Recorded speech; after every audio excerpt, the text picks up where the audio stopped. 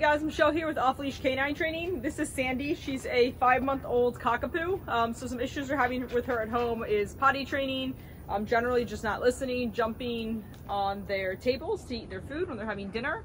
If somebody gets up, she'll jump right up there, start eating their food, eating things in general, just not listening. Doesn't know a whole lot of commands. She knows a little bit of come, sit sometimes, but not really. So let me show you what she's willing to do for us here on day one. Sandy, come. Come. Sandy, come. Come here. Good job. Oh, all right. She's afraid of the leash a little bit, looks like. She's also got some separation anxiety as well, for sure. Sandy, can you sit?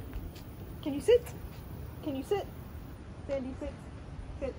Can you sit? Sandy, can you place? Place. Place. See how she walks for us?